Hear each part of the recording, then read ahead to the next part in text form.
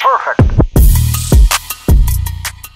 What's up guys, welcome to Apex. Thanks for tuning in. Here is another brand new update which Samsung has just rolled out for the Galaxy Note 20 series.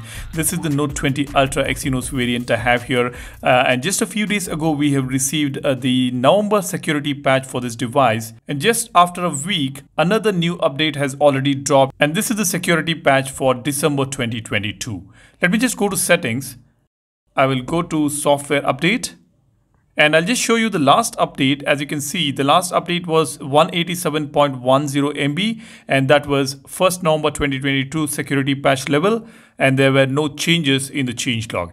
And now I just got an all new update with an update size of 196.99 MB, and you can see the security patch level is 1st December 2022. Now this update schedule always varies. Some of the region would have already got the December security patch, and some of the countries might still be on the November patch for the Galaxy Note 20 series. I'm glad to see this particular update. The security patch for December has already arrived just after a week during the first week of December 2022. The reason I'm saying I'm glad is because this particular series has not been getting the security patch on time, at least in my region. The January security patch we can expect probably by end of January or mid-February for this device. Now, after installing the previous security patch for December, which was the latest update after the One UI 5.0, did not bring any new features, and neither it improved the battery life.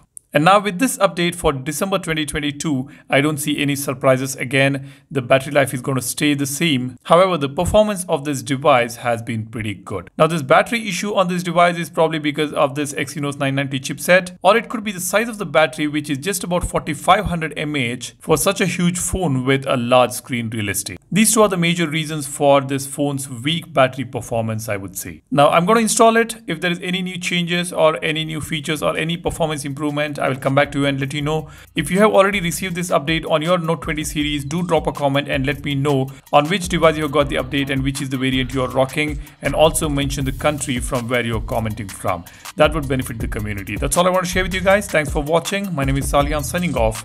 Cheers. Bye-bye.